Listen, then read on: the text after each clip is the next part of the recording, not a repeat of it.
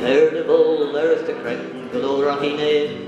This is the Milton market, run first Saturday of every month, and it's where locals come to showcase their talents and their treasures. Who's responsible for all this? I am. One that was crazy enough to set it all up. I just thought that everybody needed to know that there was some really amazing people out there that have some incredible talents. So it was time to showcase it all. And what are sort of some of the gems that you'll find here?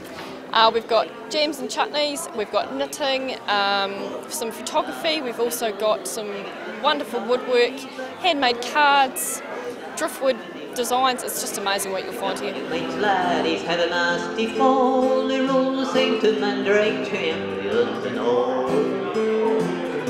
Well, I make paper flowers and I make them out of paper and card, and I've created a lot of the flowers myself, and I have made them so then other people can enjoy something that lasts a little bit longer than a real flower.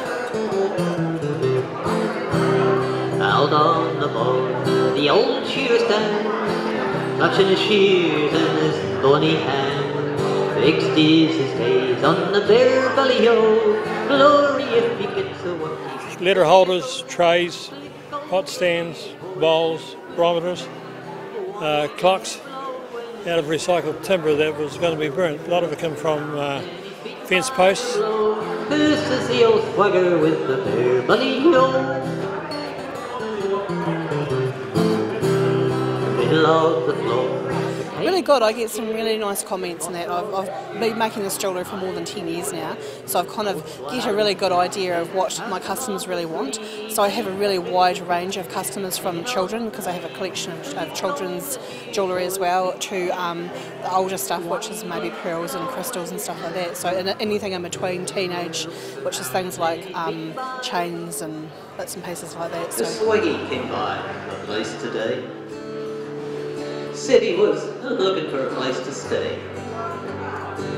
Didn't have a million. Said his name was Willie, and this he said was how he was gonna pay. I'll take your photo, put you on the screen. Wash your dishes, make them squeaky clean. Put you in the movies, you'll see it on TV, and make real things you only dream. I'll sleep in the chook house, the shed or the barn, any old building that's vacant on the farm. Spend some time in the Catlins, I'm in no real rush. Walk from the Kai to a Waka, and now I'm heading for the Bluff.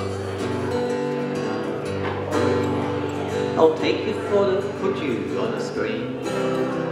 Wash your dishes, make them squeaky clean. Put you in the movies, you'll see it on TV, and make real the things you only dream.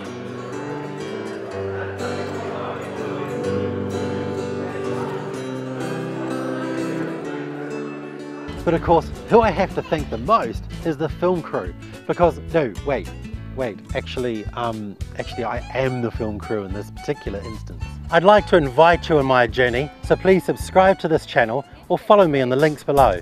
It's a hard fat life for me.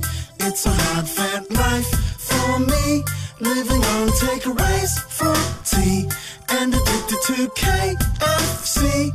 It's a hard fat I'm life. really yum yum. Look at my big tum tum. Oversize is my demise. Can't keep food from my eyes. No exercise. Obesity is where I'm at. Chunky and I'm fat. Double chin, stretch marks. Yeah, I'm waiting for a heart attack.